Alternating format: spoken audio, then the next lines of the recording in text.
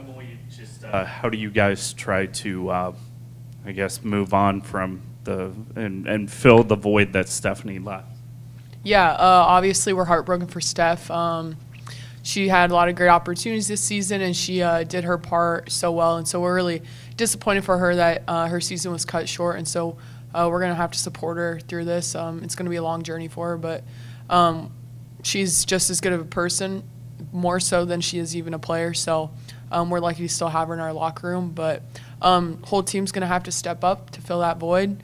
It's not on the shoulders of one person or even two people. It's going to be a team effort, and we're just going to do our part and hopefully move on from that. That's kind of what Coach Fenley said, that a lot of people want to play. Well, some are going to play more than they have played, have a chance to make a broader impact. Is that something you're looking forward to seeing, from some of the players who maybe haven't gotten a lot of time? Yeah, it'll be fun. It's an opportunity for everyone.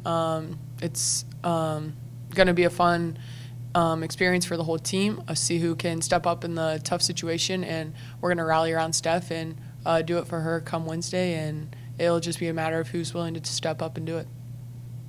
Coach said you were walking around out here when she came back, and everyone just kind of flowed to her to give her support, and I'm sure wanting to hear from her too. What was that moment like? Because obviously there's a heartbreak, but then there's also, okay, here you are, we can talk about this. Yeah, we just want her to know that we're there for her no matter what she wants, anything she needs. It's going to be really hard for her. It's a tough journey, and just knowing that she's not going on it alone, and that we're going to be there with her every step of the way, and that we know she's still going to be with us every step of the way in this season, and she's still going to have an impact on the team even if it's not on the court. She's going to do her part in the locker room and just doing whatever she can to help everyone that's stepping up, and we're just going to be there for her, and we're lucky to have her here still. Coach talked about how he reminded you that you were a pretty good team last year too.